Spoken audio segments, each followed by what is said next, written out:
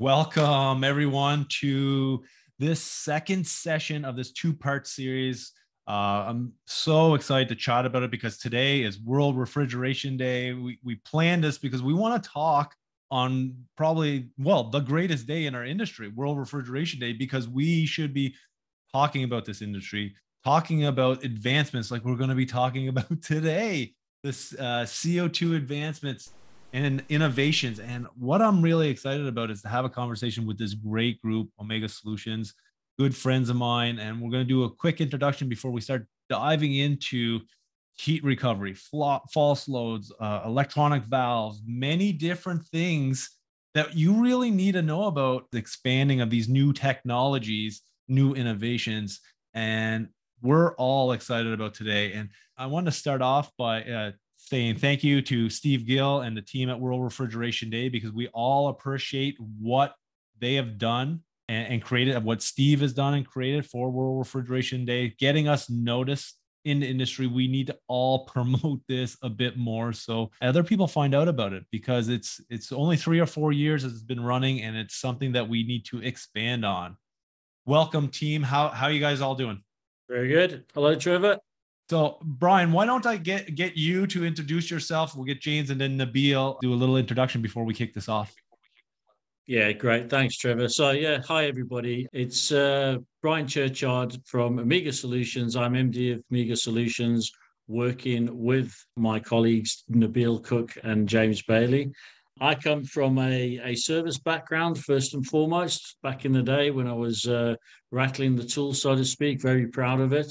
I moved into project management, then into consultancy, and then up until more recently, the last 15 years of my life was working for head of engineering at one of the large UK-based supermarkets. And I'm happily back into consultancy again and working with some very capable and very apt engineers that are teaching me a lot. So that's me, Trevor. So happy to have you, Brian. This is going to be such a great conversation. James, why don't you do an introduction to yourself?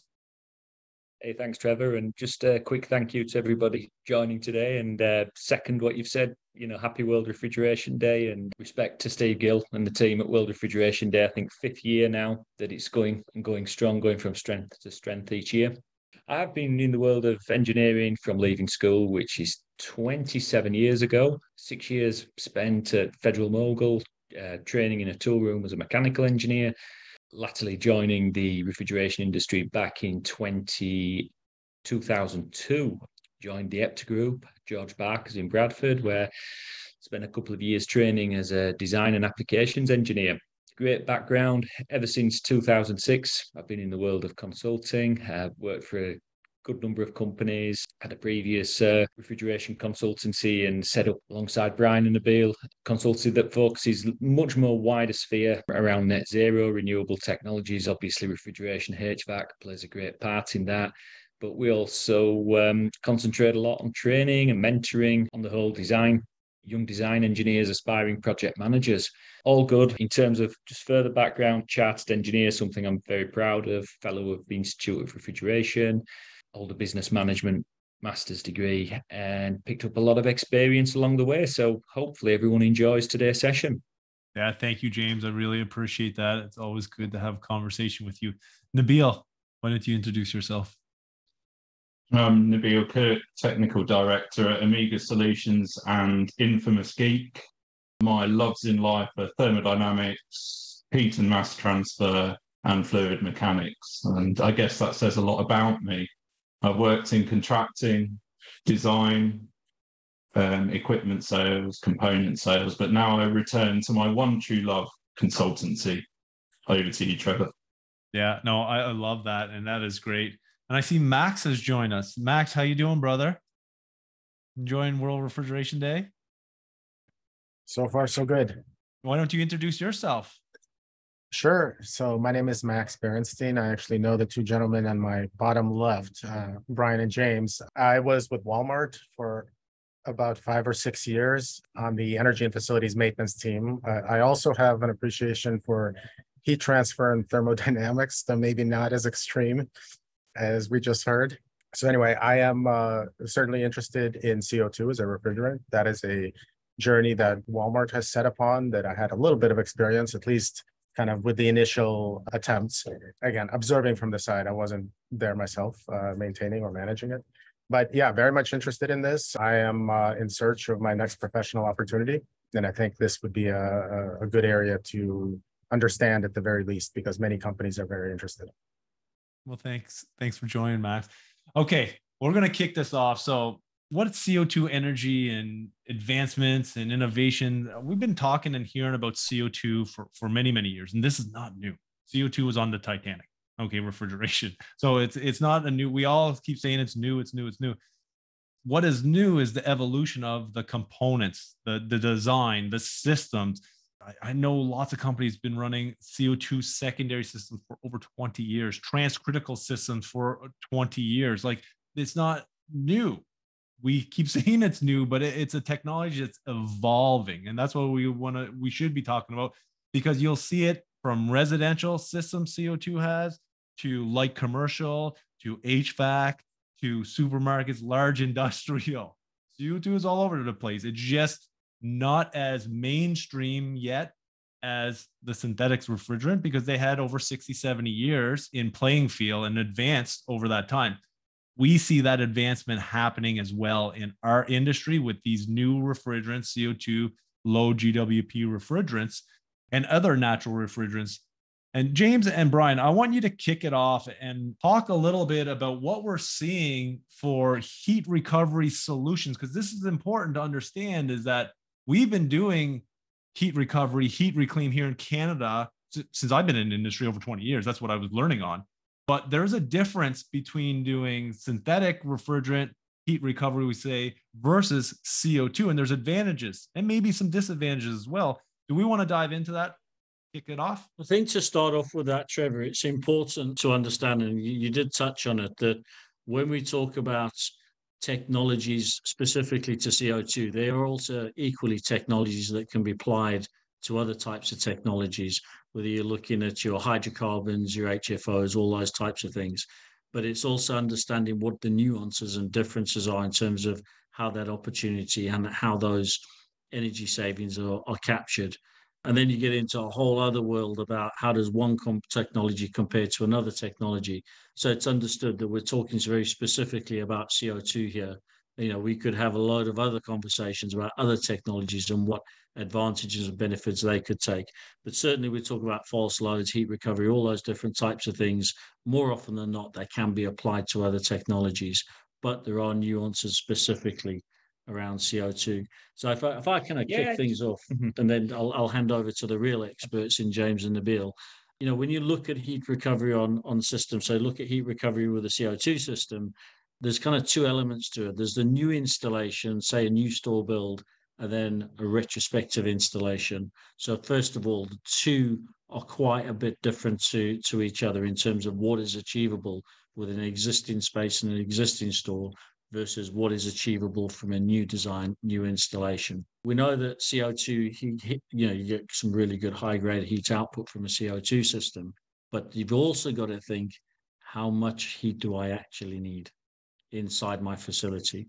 Because you even get supermarkets, certainly in the UK now, a lot of great work's been done in actually reducing the amount of hot water, for example, these facilities need in terms of washdowns and all those types of things.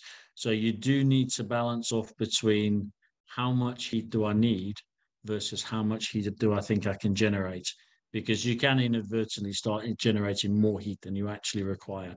So you need to understand the requirements for the heat load versus the heat load output that any system can actually provide. All that said, I'll just hand over to James and Nabil now to sort of start building on that. Yeah, Trevor, let's go back to the early days of transcritical CO2. My early day involvement was very much, we focused on refrigeration systems and refrigeration systems only. It became quite apparent the amount of heat and the high-grade heat that is available from CO2 systems far eclipses and exceeds that of synthetic refrigerants.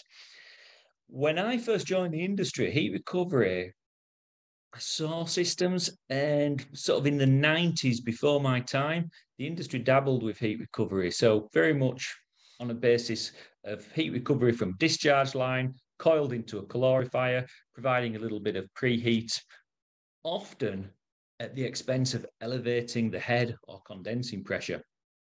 The great thing with CO2 is throughout all the times of year, we've always got a reasonable grade.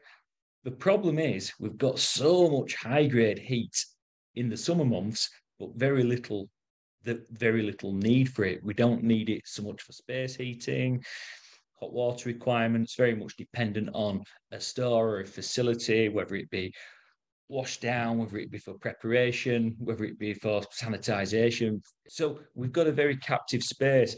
Now, brilliant if customers are able to invest in ground source heat pump because you've got a medium there, we can actually store that heat down. But from a perspective of the early days, we looked at the refrigeration cycle only, became very apparent. And of course, in the world of academia and the experts in the field back then, we always knew that there was this high grade heat available.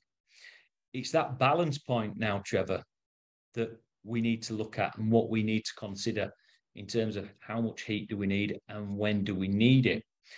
The harsh reality is, even with CO2, when we get into those colder months, the system's not working as hard, but we're still generating an amount of heat. So I think where this part of the conversation I think is naturally going to lead, and I'm going to lean on Nabil, is on how we amplify that base heat that we've already got. I'm on the side of, I think we grab the heat that we can grab, but we do it simply. So via a plate heat exchanger, let's put a clear demarcation, but let that heat put a base onto a heat pump to reduce the amount of power input on the what is traditionally the mechanical side. That's what I'm a big fan of with heat recovery. Let's keep it simple. But there's also the other side, which is systems that are complex. And an organization would argue that false load, for example, isn't actually a complex technology. The reality is how much heat is available to grab in those low ambient seasons, and how effective is that false load actually going to be? Is it sufficient to be able to heat the stove, whether or not we're using a hot gas direct refrigerant cassette, or whether or not we're looking at a more water fluid based system? So I'm going to hand across to Nabil.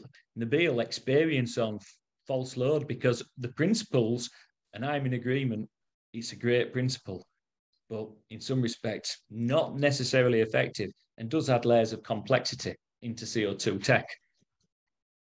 We conducted some detailed and numerous technical analyses comparing a number of different heat recovery strategies and heat supplement strategies on CO2, and found the premise of false load to be one of the least promising solutions in terms of its overall efficiency. Things this was compared against are just taking what you can get with no boost and having a supplementary gas boiler or air source or water source heat pump, then boosting discharge pressure and making up the supplement, then doing whole store heating with false load, and also looking at gas cooler bypass potential as well. The false load variant is by no means the most efficient. We also know from experience on site that using combined gas cooler and false load block with the false load sitting above the gas cooler is a bit of a misnomer, because when you want THR off the gas cooler section to preheat that evaporator section, it's not there.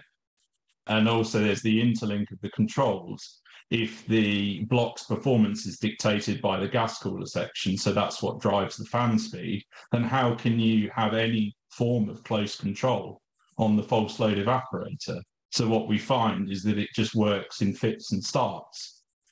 And that also doesn't help the way that frost builds up on it. And we often find that these false load evaporators have a really rapid latent frost rate, unacceptable for continual use, in my opinion. You don't want to be defrosting and sacrificing your building's heat output every hour. It's just not on. We also found that even with that gas cooler preheat air, we were still finding saturated suction temperatures of -13, -14 required when the actual cabinets SST would be no lower than 8, -8. So, yeah. Sounds to me like it comes really back to design, understanding the design, understanding what the customer really needs. And I think that's where we're at this tipping point with CO2 coming back to the industry. And I think that's where we really need to focus on to help a lot of people out there, is that this design is very critical. It was critical with synthetic refrigerants as well, but we had designers that spent years and years on it. And don't get me wrong, there was lots of mistakes made, and I've worked on a lot of equipment that was poorly designed. But with these new technologies, there's more electronics, there's more options and opportunities. I think we, as once again, as a global network, that we need to help each other understand that design and what the customer, like Brian said earlier, what does the customer really need at the end of the day? You don't need to sell them all these extra bells and whistles. Supply your customer with huge amount of values with the right innovations, the right solution, because CO2 has them all.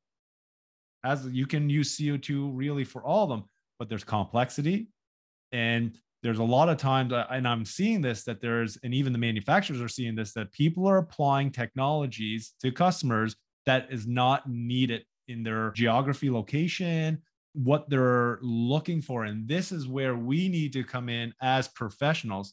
And so this was a great point you were putting across there, Nabil, that these false loads that potentially may be being installed are not the right fit for certain applications. Yeah, I think it comes full circle back to my comment at the beginning. You just mentioned it again there, Trevor. We really do need to reiterate this. Things that you hear about technology, about the great things it can do, it's only relevant if you actually need it in the first place. The reason I make comments about the need for hot water, because a lot of facilities do actually have an all year round need for hot water, manufacturing facilities, so on and so forth. So that becomes a great opportunity where you can capture that for most of the year, especially in high ambient conditions where you can get a lot of high grade heat and hot water out of it. When you're actually talking about space heating in low ambient conditions, locations, do you see how quickly the conversation moved from heat recovery to false loads? As you know, we were trying to focus on heat recovery, but the reason it moved quickly onto a false load conversation is because when you are trying to recover heat in low ambient conditions, that's when this idea of adding a false load to an existing to a system is somehow going to get you to a better place in low ambient conditions by adding the false load. But this is about understanding, to your point, the detail of design of what it can and can't do in reality. And there are limitations. There's no two ways about it. Heat recovery has its limitations. You've got to understand space heating versus hot water. And then false load certainly has its limitations, that it can't fix that problem of when you need heat in low ambient conditions. At the end of the day, it's low ambient conditions. If your fridge system's not running because it doesn't need to, therefore you're not going to get as much heat out of it. It's as simple as that. But you do hear a lot of myths, truths, and challenges around, if you add this false load, this will get rid of your problem. It's not really the case. You do need to get into the devils in the detail of the design as to what you can and can't do. I mean, Nabil made a very important point there, is if you have an external ambient condition for -6 degrees Celsius external, and your display cases are evaporating at the lowest at -6 degrees Celsius, it's going to tell you straight away what your false load is going to do, which is pretty much nothing. And then you inadvertently have to start driving your system lower to try and extract some of that heat. So you really do need to understand the detail of what it is you're doing and designing. And don't sell the dream to your clients and to your customers until you truly understand what it is that they need, is probably my key. So your heat recovery, your false load, they become intrinsically linked if you're struggling to get enough heat out of a system. I do have a quick question there. Maybe Nabil, Brian, or James. Nabil, can you define exactly what a false load is for people who may not don't really know or have not heard of false load before? Absolutely. It's an externally situated evaporator fan fin coil. It can either take the guise of a wall-mounted or frame-mounted cold room evaporator, or it could look like a horizontal flatbed condenser. So it will have an expansion valve, it will have a spider with distributor capillaries, just like any other evaporator that's externally situated. So the idea here is that when there's not enough load effective on the system from the sales area or from the cold rooms, we run this false load evaporator to extract heat from the external ambient environment. That was perfect. Textbook answer. I love that stuff. And that's why I have the experts here on the line. So this is really important, everyone. This design, and if you're a designer, if you're an engineer, or even if you're a contractor or you're in the field, you need to understand this stuff. You need to understand design. Over the last, especially since I met James, over the last couple of years, I've been diving into engineering and designing, and I'm a way better technician now than I ever was before because I understand the design and I can have that conversation with an end user and ask the right questions on what they're looking for. So James, do you have anything else that you want to? Yeah, I think just to add, I think there's a little bit of negativity to around false load, but for all the right reasons in terms of allowing and giving a suite of recommendations to allow a customer to make their own informed decision. I think let's draw back to the cost of energy. Energy is at all-time premium. Let's not forget the good side of CO2. There is always a reasonable grade and temperature of heat that can be recovered from that system. It's all about how we do that effectively and efficiently. And we've got to also consider, Trevor, not to disparage, our amazing service base globally of refrigeration technicians, but by adding in false load and then the complex controls that sit all over them, which we're reliant upon signals from refrigeration, from the heating side, lots of complexities. We should really be designing for a simplistic operation as we possibly can. And for me, with CO2, we should always take the heat that's available, but possibly let's use it as a simple medium for a little bit of preheat, or perhaps certain times of year providing the total amount of heat that a store may require for space heating or water. There's such a positive benefit in terms of heat recovery with CO2 to the point where I think it's silly not to consider it on CO2 systems. For one, our discharge temps are around 20k higher than what they would be on the equivalent compression ratio on an HFC refrigerant. And this is because CO2 has a higher isentropic exponent, so it generates higher discharge temps. There's your initial win. Your second win is the fact that it's got excellent properties. It's got a higher thermal conductivity than HFCs, and it's got a lower viscosity. So win-win there. Furthermore, when you're operating supercritically or transcritically above the critical point, you don't have that awkward pinch point in your heat transfer profile of where you're de-superheating to your condensing temp and then you're flatlining in terms of temperature until your subcooling point, until your bubble point. With supercritical CO2, you've got one line coming this way from the discharge, and then you've got the water or air going this way from the on the other side of the heat exchanger. Therefore, there's less of an awkward pinch point on that heat exchanger. So, to put it simply, CO2 is really good at heat recovery. Why would we want to ignore that? Yeah, and I totally agree. I've sat in, I've looked at studies, I looked at the numbers, I went into software with other engineer. You can go to my YouTube channel and check out a few of on the CO2 refrigeration list, my playlist, and there's 3 or 4 conversations about in the middle of the winter when you need heat and you push, say, CO2 up into the transcritical zone, it is more efficient than pushing a synthetic system up into the higher temperatures, because just like Nabil said there, is you're getting more heat pounds, more heat per kilowatt used. But this here all depends on the design, all depends on the system. And you got to make sure that you look at all those different things, because if the design is wrong and you think you're going to get more out of a synthetic or out of a CO2 system, you're not. Your customer may pay more money in energy. That really goes against what we're trying to do, is be more environmentally friendly, be more aware of the amount of energy we're using to create refrigeration. Absolutely. I think, Trevor, just to add as well, I think from my position personally, simplicity is a key. just want to discuss potentially another pitfall. And I don't think false loads have been around too long, so I've got no evidence to back it up. But I don't with false load. Nabil intimated earlier that the frost buildup and the amount of defrost that are required. There's a lot of thermal shock potentially going on if we're using hot gas to clear a defrost. That's a concern of mine, that expansion and contraction and thermal shock, because we're talking about quite a range of temperatures. Some of that pipework in that tubing is certainly exposed to. Yeah, and I totally agree. We have a question here. Go ahead, Max. Hey there. Yeah, so I've heard anecdotally that transcritical CO2 will overall consume more energy to accomplish refrigeration. And that was kind of a blanket statement without taking into account what we're talking about here, kind of the heat reclaim part.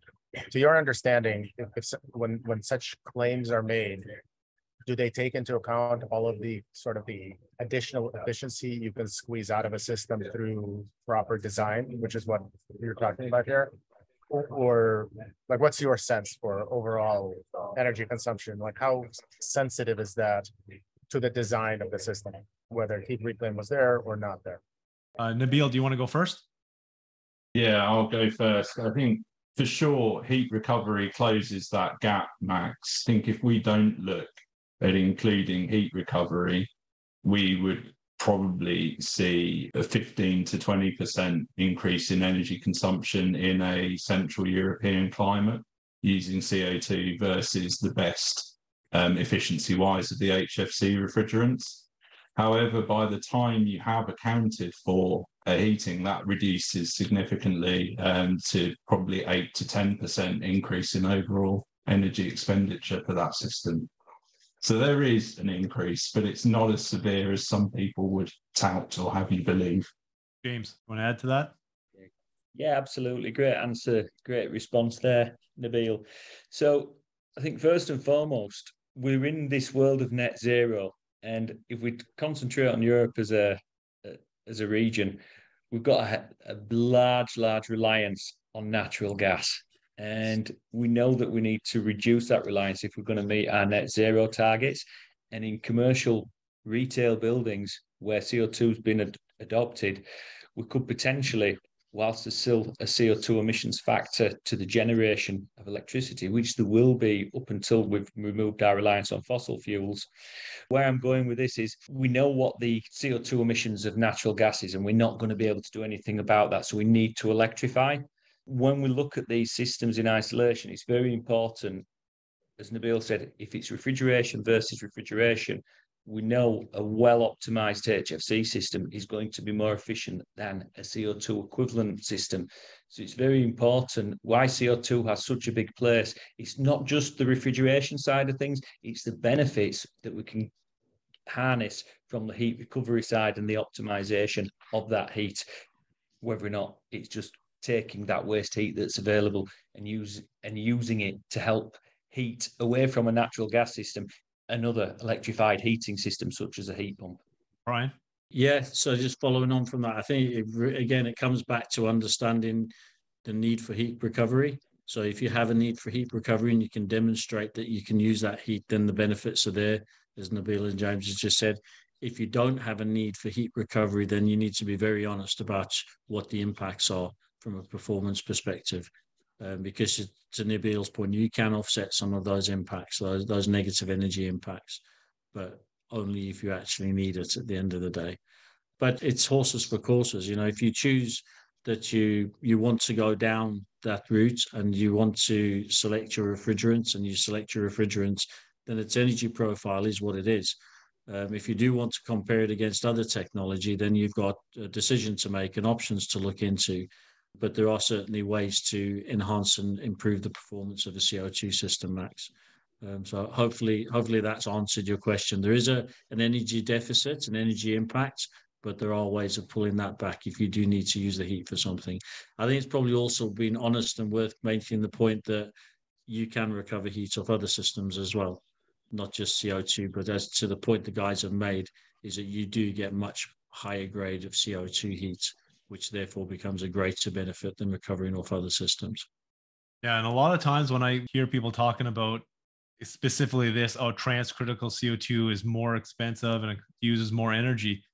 Most people are talking about the most basic system in the hottest location with no new strategies like adiabatic cooling, ejectors, parallel compression, all these different technologies that can be implemented in that keeps the systems way more efficient.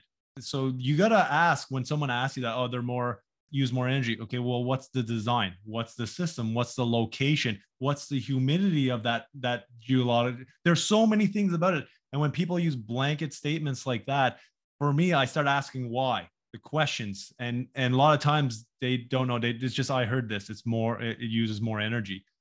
There's both sides are going to, people that are super CO2 centric and then super low GWP or synthetic centric. There's both pros and cons to each. It's what Brian said earlier is like, what exactly does that customer need? Head to head, it all depends. It all depends. You're exactly right, Trevor, is that if you're looking at from a test room lab analysis where you've got two systems as like for like as they can be, versus what are the 101 influencing factors of the environment the system's going to go in, and what is the need, what are the requirements from the customer. It's a pendulum swing from one end to the other in terms of what it is you're actually looking to achieve. Yeah, and I had this conversation, and we'll get to you in a second, Max. I had this conversation with many people. Well, I heard this is more efficient. No, this is more efficient. You need to break it down. You need to break it down to because you could be using the wrong compressor. Maybe you're using a compressor that could be a smaller size, and you just don't know. But you know what I mean? There's so many variables. So I love that. Max, you have another question?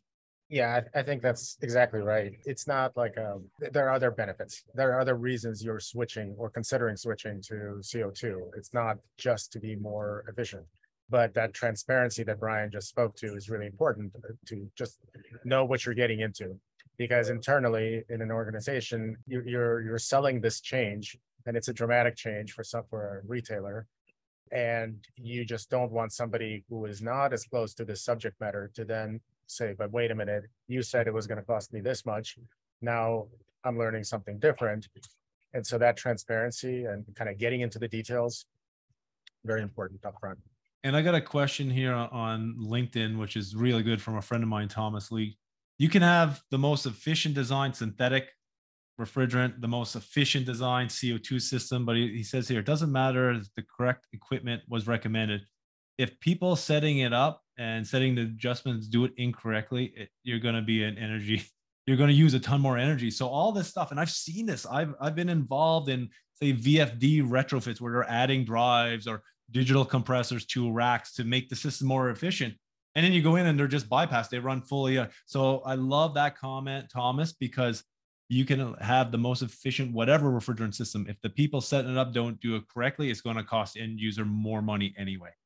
We talked a little bit about this. Let's dive a little bit more in some of the solutions, these advanced technologies, because we're moving along pretty quick here.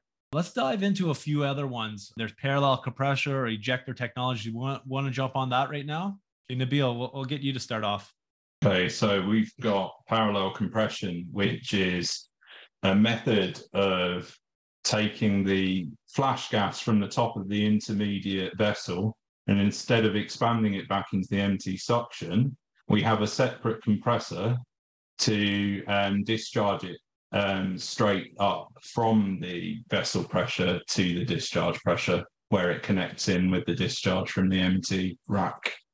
That is great technology, and in high external ambient areas, it really comes into its own. So, let me try and remember a study that I've seen based on America, based on 3 climates in America. The coldest, it provided a nominal sort of 2% saving or increase in COP. In the middle, it was something like 5%, and in the hottest ambient, it was something like 8 to 10%. Just to put it in perspective, when we look at it in our UK, kind of Central European climate, it doesn't really stack up for cooling only. Start to introduce heating into the mix again, as we just discussed, and it does start to stack up.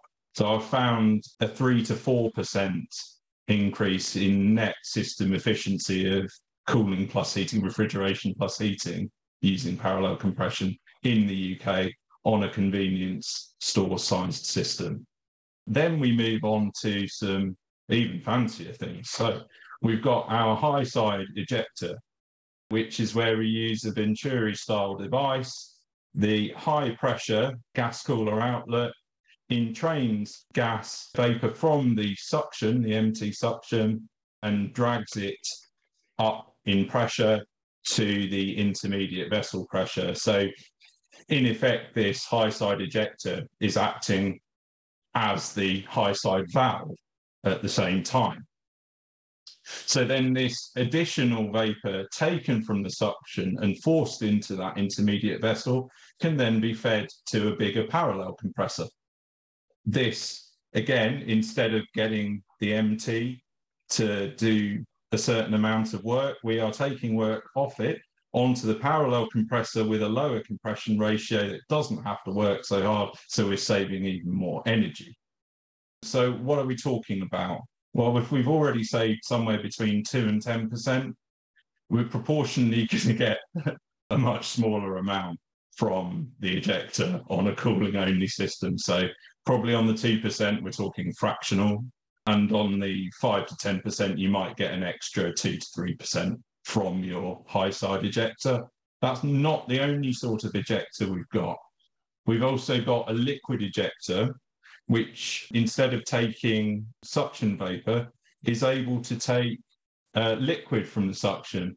And now you ask me, oh, Nabil, when do you ever have liquid in the suction? Well, if you design your system to have liquid in suction, because you have got overfed evaporators, flooded evaporators, basically. So what the liquid ejector does is extract liquid from the suction accumulator vessel, and again, using that gas cooler outlet at a higher pressure, entrain it up into the intermediate vessel to then give you a higher proportion of liquid in that vessel than you would have had, and allow you to raise the suction of that MT load. If you are running your evaporators flooded, your evaporating temperature can rise by anything from 1 to 3 degrees, dependent. Therefore, get a significant efficiency increase from doing that. And the lovely thing is, with a liquid ejector, you can get that benefit all year round. Whereas with your high side ejector that is ambient dictated because of that gas cooler outlet temperature and pressure, with that high side ejector, you only get those significant savings in those significantly high ambient conditions.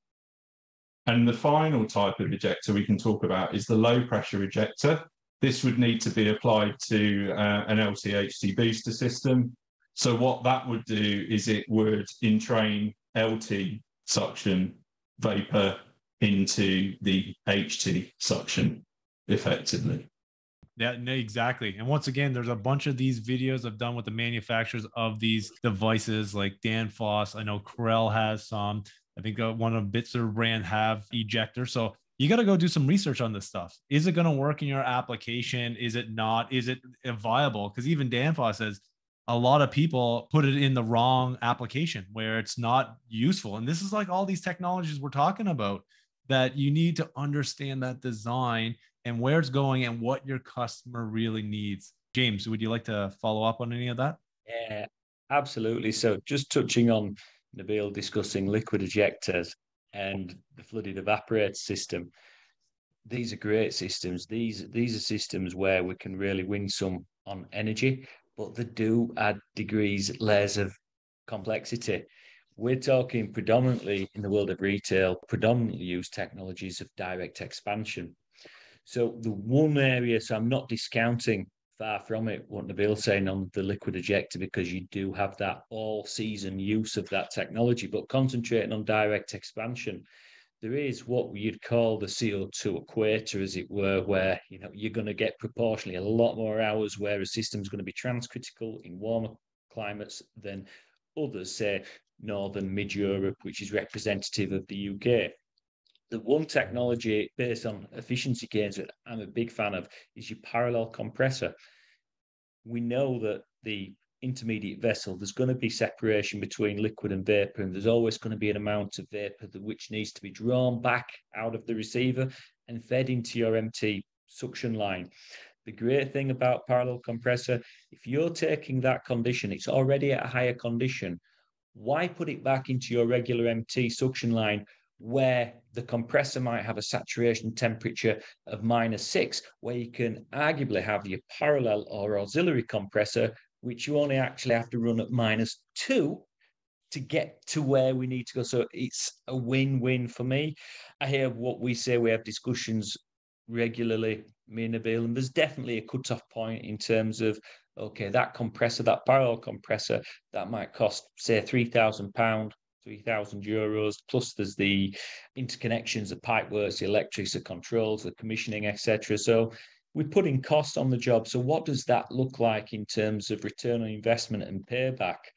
Because naturally, when we've always got to consider what are our customers' wants and needs.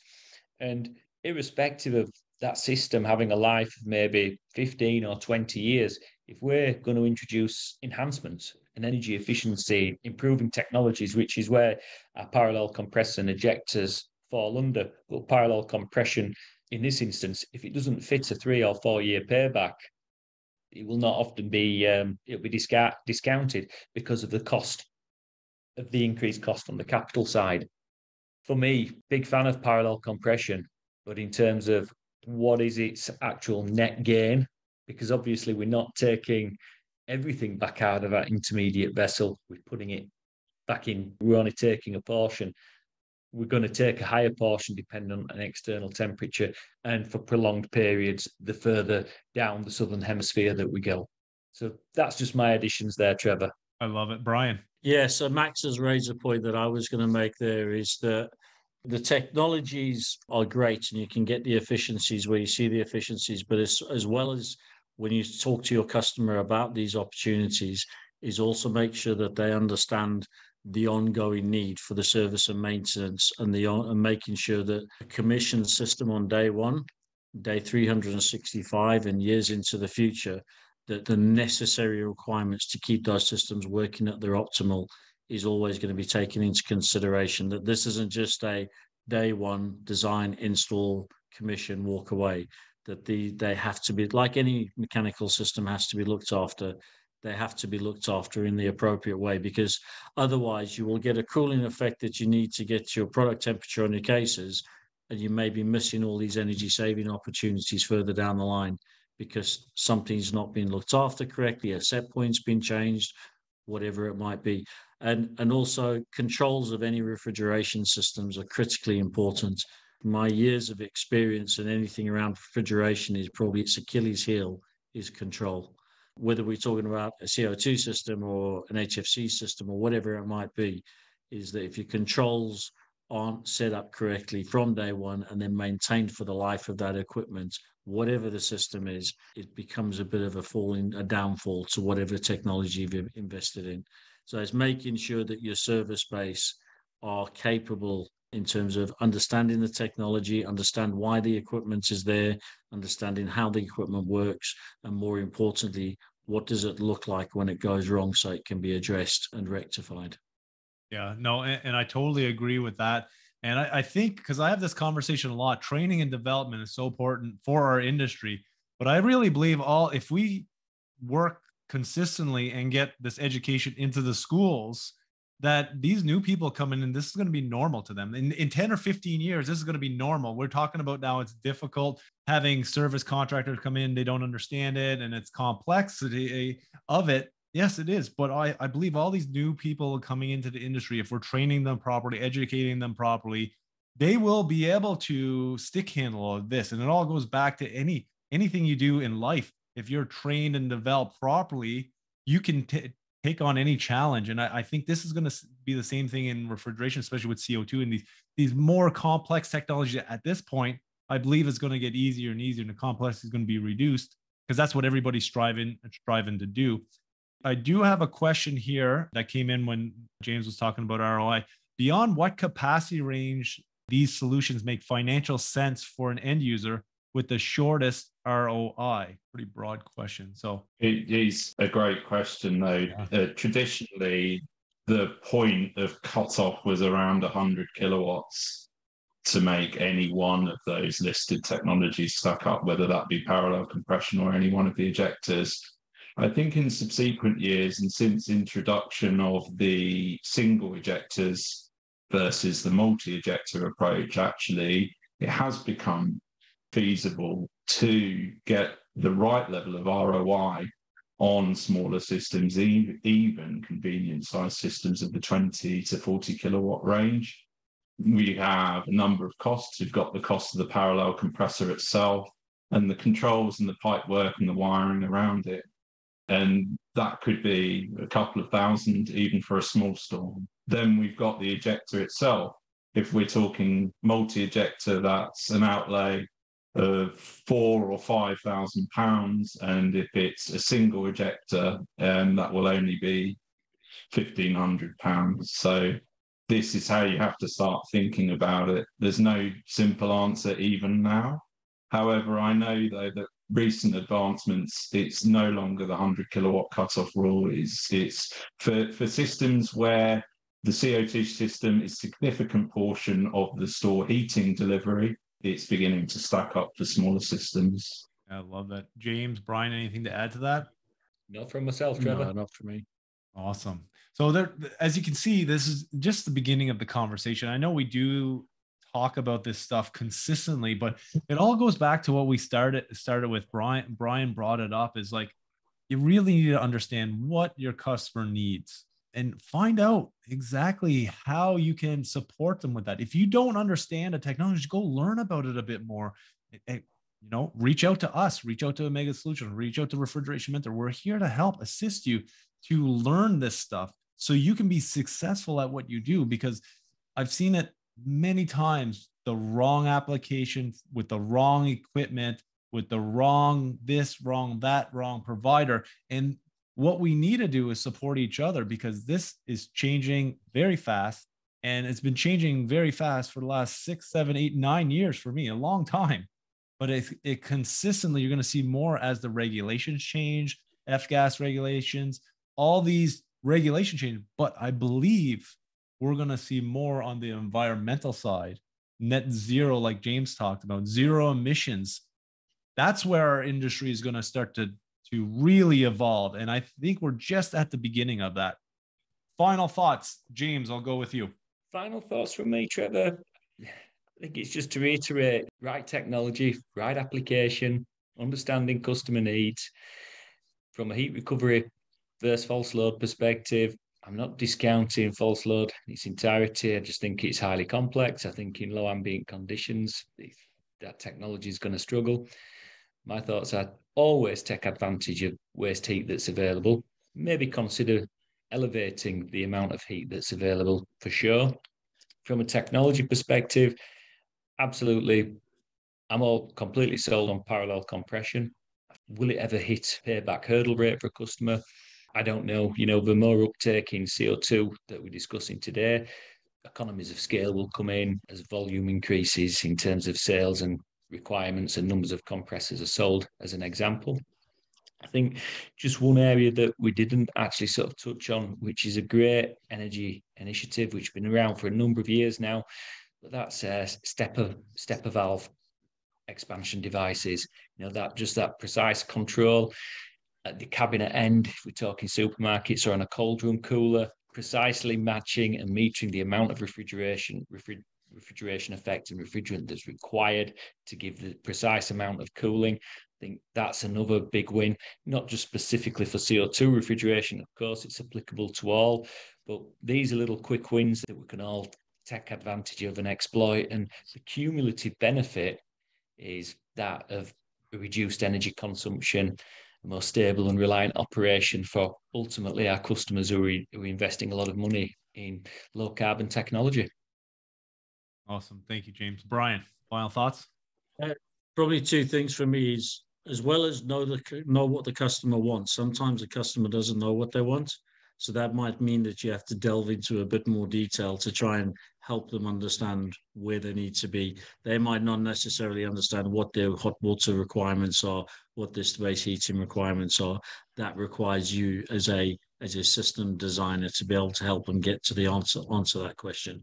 The second part is, as we layer more of these technologies into a technology, make sure that you understand it, and make sure that you understand causes and effects as the technologies start layering on top of each other, because you get to a point of potentially diminishing returns as you start adding too many things. So just really understand. You need to really understand what it is you're doing with the systems to make sure that the best value comes through from them.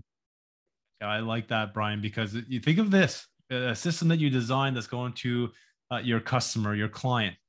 What's the best that can happen with this being installed? What's the worst that could happen? And what's the most likely when you install the system into your customer? And that'll make you really think on that equipment that you're designing for them. Nabil, final thoughts.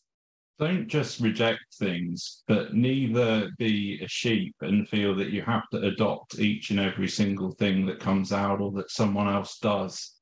The way to approach this is to conduct studies that actually apply to your application, to your load profile, your location, your type of store, dare I say it. This is critical. Look for the persons or people within your existing supply or services chain that can help you do this properly. And if you can't find one, please come to Amiga Solutions.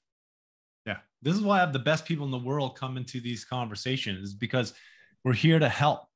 We're here to help. James, how can people find Omega Solutions? Very easily, Trevor. So head to our website, www.amiga-solutions.co.uk. Alternatively, reach out to our LinkedIn page, which is Amiga Solutions Cross Hills Limited, or direct to myself, Brian or Nabil. Always happy to talk. And contact details for all of us are on the website too.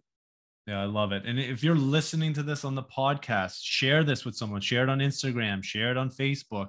We need more people to understand and learn this stuff, because there's a lot of people out here that want to help. We want to help. We want to help you help your customers. And this is what we do. So any final questions? I know, Max, you have one more question. I'd love for you to ask it now. Sure. I have a final thought and a question. The question is probably too long for the time we have. Brian touched on this earlier about controls. And my question was, how different are controls for a transcritical system compared to a more traditional, at least in the United States, a more traditional system? And is there a particular OEM that seems to get or be able to do this better? And one thought was, this conversation is very technology centric and engineering systems centric. When you get into the real world of a retail operation, there are all sorts of other factors that you have to take into account, from the people who will install the system and commission it, to the people who will service it, who are not necessarily one and the same, to the people who will be the beneficiaries of that system in the store, the store operators. There are so many other stakeholders who can all contribute to something not happening, or not happening in the way that you intended it to happen. So anyway, that was just the thought base.